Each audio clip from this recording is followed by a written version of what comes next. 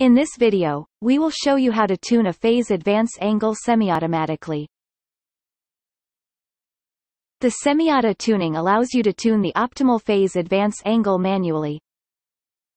If you want to recheck the auto-tuning result, or tune the phase advance angle in finer steps, the semi-auto tuning is the one to do.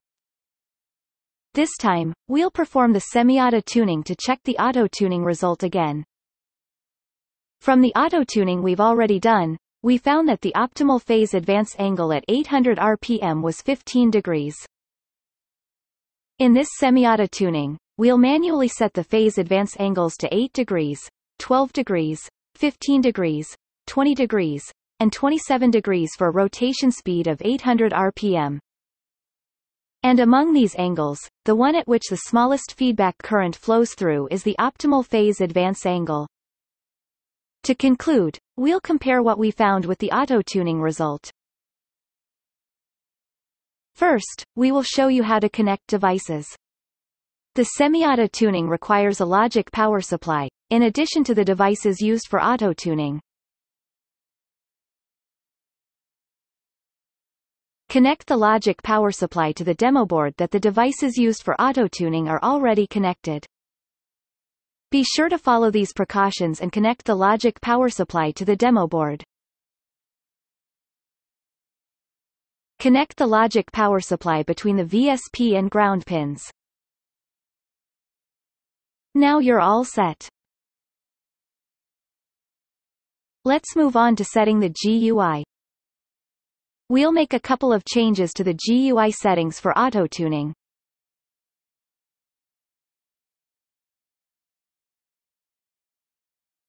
Select Semi-auto.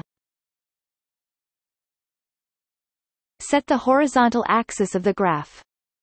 This time, select motor speed. For the phase advance characteristics, select which formula to be displayed on the graph. This time, select LA equals AX plus B.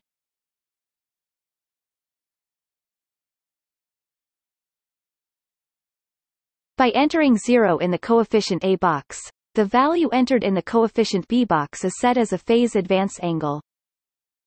For example, to set the phase advance angle to 15 degrees, enter 15 in the coefficient B box. When you changed either value in the coefficient A box or coefficient B box, click Calculate. That's all for preparation. Now, let's start semi-auto tuning. Click Run. Turn on the AC power supply. Apply a voltage based on actual operating conditions. Turn on the logic power supply. The motor starts rotating. First, set the phase advance angle to 12 degrees. Click Calculate. Adjust the VSP voltage with the logic power supply, so that the rotation speed becomes 800 RPM. Also, record the value of the feedback current at this point. Next, set the phase advance angle to 8 degrees. Click Calculate. Again, adjust the rotation speed to 800 RPM and record the value of the feedback current.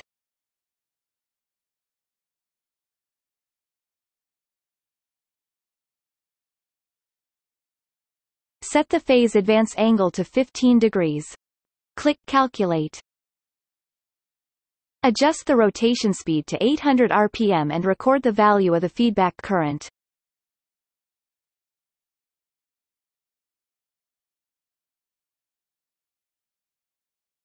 Set the phase advance angle to 20 degrees. Click Calculate. Adjust the rotation speed to 800 RPM and record the value of the feedback current.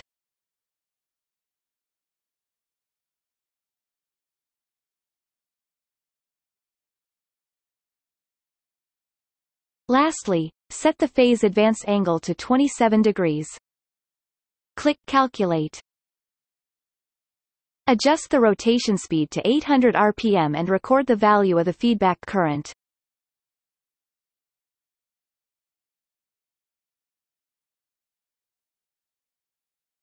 We have now finished recording the feedback current values at all the phase advance angles.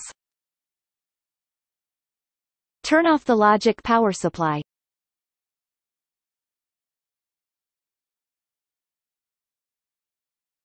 Turn off the AC power supply.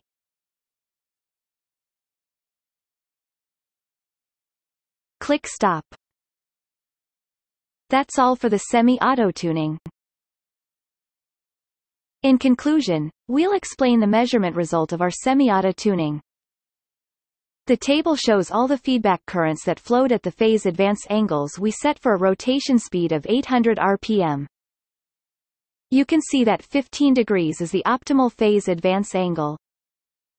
This value also agrees with our auto-tuning, which resulted in the optimal phase advance angle of 15 degrees.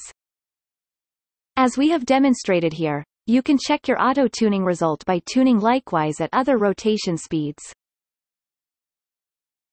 Thank you for watching. We hope this video will help you.